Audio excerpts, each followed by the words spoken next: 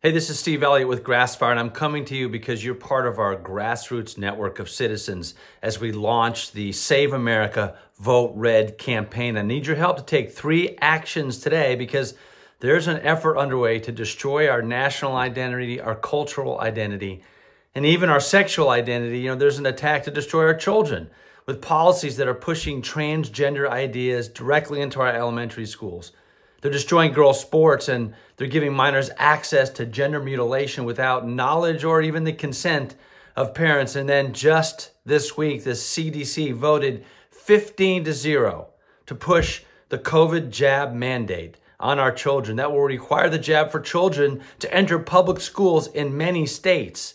This is outrageous. It's an assault on our liberties. It's an assault on our families.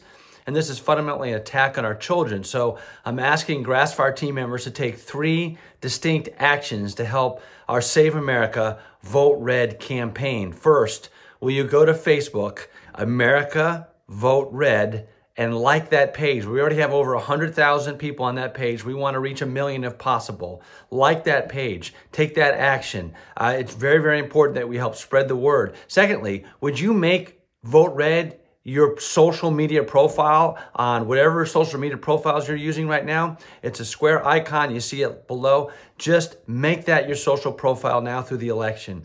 Thirdly, would you please sign our Yes, I'm Voting Red petition? We're running to rally citizens to take action with us and to say they're going to vote red. If you'll do some simple actions, if you'll contact your friends, if you'll share this on social media, you can help us reach tens, hundreds of thousands of people, even possibly millions of people at this critical time. So please, would you take these 3 actions and help us spread the Save America Vote Red campaign? Thank you so much for all you're doing to stand for life, liberty, and limited government. This is Steve Elliott.